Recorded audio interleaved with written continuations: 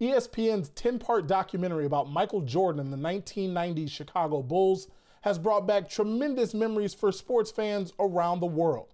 The documentary is filled with interesting stories about Jordan and his teammates, but believe it or not, some great stories actually missed the cut. 13 on Your Side's Mike Lissette uncovered one of those stories, and it involves a Grand Rapids man who says he was given the opportunity of a lifetime that he'll never forget. It all started with a phone call. It was a Saturday morning. I was living in Milwaukee. Right away, it's Matt. This is Jerry Krause. Grand Rapids native Matt Steigenga wondered why the infamous general manager of the Bulls was calling him.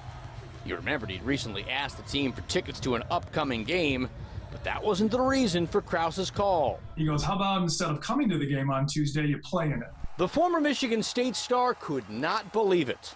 Having been drafted by the Bulls in 1992, he had all but given up on his NBA dreams after being cut by the team in the fall of 1996.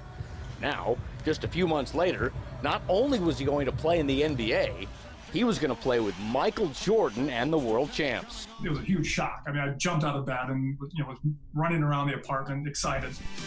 There wasn't too much time to celebrate. Steigenga quickly joined the team for a mid-April game in Detroit the next day.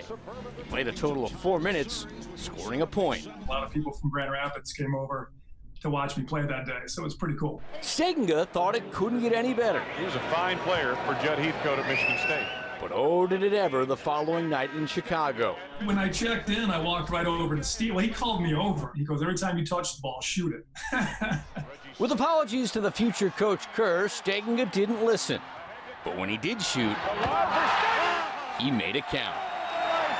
The dunk I had, I mean, the place, literally exploded. It was really a neat moment for me. While it was the final NBA regular season game Steigenga would ever play in, it was not the end of his time with the Bulls. He stayed on as a member of the practice squad for the rest of the year, and despite playing in only 2 games that season, he still took home a championship ring as the Bulls won their 5th title of the 90s. Michael said to me, you deserve to be part of the team during the playoffs. That to me justifies, getting a ring. A ring that came from an unexpected ring. And now he's a part of basketball history. Mike Lissette, 13 on Your Side Sports.